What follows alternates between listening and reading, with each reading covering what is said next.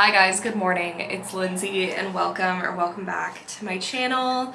It is Sunday morning at around 8:30 a.m. and I am getting ready to go to the farmer's market because that has to be my favorite solo activity, and I all weekend have kind of just been hanging out with myself because I'll get into it more, but I haven't been vlogging because I've been dealing with some health issues. So I've been staying in a lot, but Sunday morning is my favorite day of the week to get up early, go get some produce, and also a bagel sandwich. The bagel truck, Yeasty Boys, finally has gluten-free bagels. I want to say it's been 2 years that it took them to get gluten-free bagels, but now I can go to the farmer's market and get a gluten-free bagel sandwich, which is really just all I want in this lifetime. Of course my camera battery is dying because that's just how this goes. I just applied the Supergoop Unseen sunscreen and I'm really going light on the makeup today because my skin has been looking really good lately. I got a chemical peel, I want to say last week at Heyday, which is where I get facials. And now I need to drink this entire mason jar before I leave the house because I have been dealing with headaches every day while I'm adjusting my anxiety medication. Because long story short, I have been having a ton of fatigue, and usually that would be an indicator that my autoimmune disease is off, but I had my blood tested and everything was stable. So we were just trying to figure out what other piece of the puzzle could be causing this extreme fatigue. I've always been a sleepy girl, but it was just getting out of hand that it was affecting my productivity, and it was so frustrating. Like, I didn't want to be taking naps. I just physically could not keep my eyes open. My doctor and I think that I'm on too much anxiety medication for where I'm at in life right now, because when I first started it, I really needed it. I was a freshman in college. There were so many new experiences, ups and downs, a really high level of stress. And where I'm at in life right now, I plan my own deadlines. I'm very in control of how much stress I'm undergoing, and I'm at a really stable place with my friendships, relationships, and life, and so it seems like a good time to go down on it a little. Not completely go off it, that's not what I'm looking for, but just to reduce this fatigue I'm having. But if any of you guys have gone on or off anxiety medications, SSRIs, you get a lot of uncomfortable physical sensations like brain fog, exhaustion, headaches, nausea. It's been about a week, but I've been having headaches every single day. And so what I'm doing to try and help is drink a ton of water, eat really hearty meals consistently, always have snacks on me, and just not push myself too hard because I'm not at my full capacity. Oh, can you see my shoes? Let me angle that down. Gotta see the shoes. Okay, super simple outfit of the day. This skirt is Realization Par. It's honestly one of my favorite pieces in my closet. It just goes with everything and makes me feel amazing. And then I'm wearing that with some loafers and socks. I only had high socks, so I'm just scrunching them up until I do laundry. I thought I would just roll with these socks. And then this top is just a t-shirt that has a raw hem, really basic. I just parked and I am ordering my Yeasty Boys bagel. I am getting the Mishka on gluten-free everything with scrambled egg. I want to be full. If you're ever visiting LA or going to a Yeasty Boys bagel truck, it will always be faster to order on your phone than wait in line.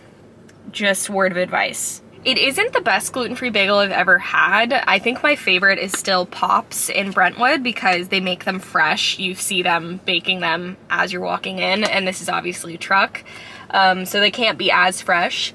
But it's really just the fact that they exist is so nice, because every time I would go to the farmer's market, I wasn't able to get a bagel sandwich, and everyone else has the bagel sandwiches, and it just like, it hurts. It's really hard to be gluten-free.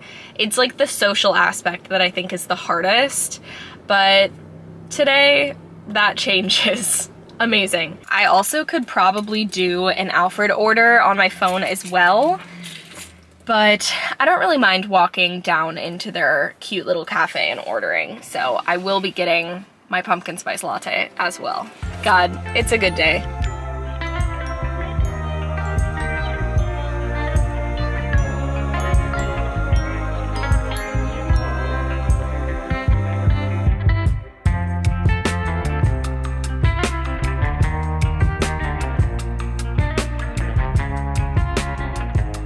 Alfred pumpkin spice latte review. The pumpkin settles really quickly, but the flavor is truly unmatched. Like, it tastes like true natural pumpkin pie. It's delicious. It gets a 10 out of 10 and it's here till November, so I will definitely be having more of those. If it wasn't 80 degrees, I would have got it hot because I do think they are better hot.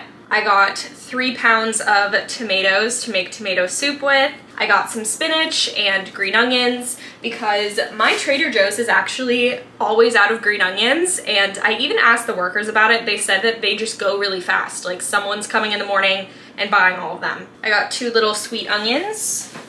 I hope these zucchinis are okay. They were at the bottom of the bag. 2 beautiful zucchinis, and I got whole butternut squash, which I'm not gonna lie, is a little bit ambitious. You can also buy cubed butternut squash at Trader Joe's, but I just saw these and figured I can do it. These are small. I can probably cut them in half and roast them whole. We'll see. I think that'll be also fun to experiment and show you guys. Then I got these grapes because they were giving out samples, and like I said thank you, grabbed it, kept walking, ate the sample, and immediately had to run back and ask them what it was. They were just so bright and really, really crunchy. Like, the skin is really thin but crisp. Spinach, artichoke, and garlic hummus, and roasted ranchera salsa, which is my favorite thing to have on top of scrambled eggs. There was this very sweet elderly woman who was just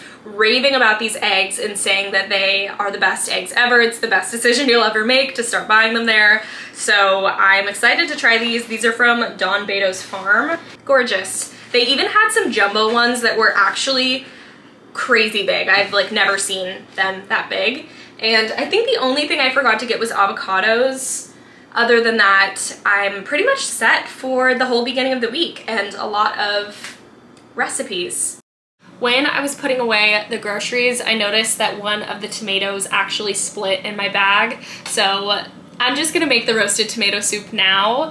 It's a very hands-off recipe. You just roast all of this at 450 for about 50 minutes, which I know sounds like a really long time, but it's worth it for that really roasted flavor that it imparts. So all you need is half of an onion or 1 small onion, 3 pounds of tomatoes. I'm using these cute tomatoes on the vine, and then a couple heirloom tomatoes.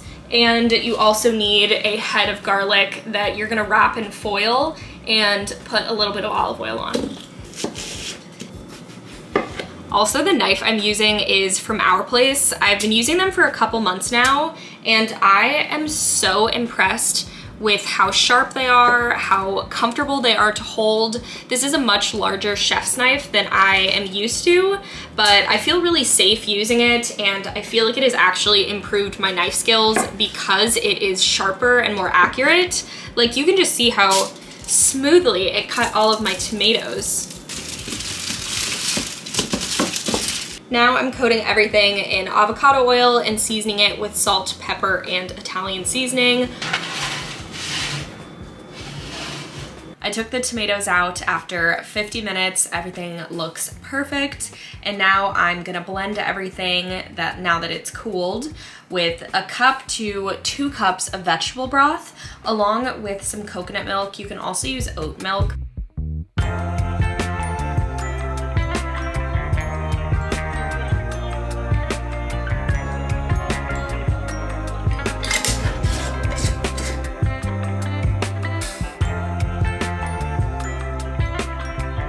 I'm gonna heat this up in the microwave real quick. Ignore the sunglasses indoors. My head hurts so bad. Thought I would give you guys a taste test. That is so good. The roasted garlic really makes all the difference. If you try making this, I highly recommend eating it with a grilled cheese with some pesto. It is just the best flavor combination, but I didn't have the energy in me today to do that, so I just have some toast, which is also delicious, obviously. Unfortunately, my headache is getting pretty bad, so I closed all the drapes in my apartment and I'm probably just gonna like huddle up in bed after this. But I highly recommend this recipe. It is so good and it makes enough soup to like have one serving now, freeze a serving for later, and still have soup for like 3 days during the week, which is ideal for me.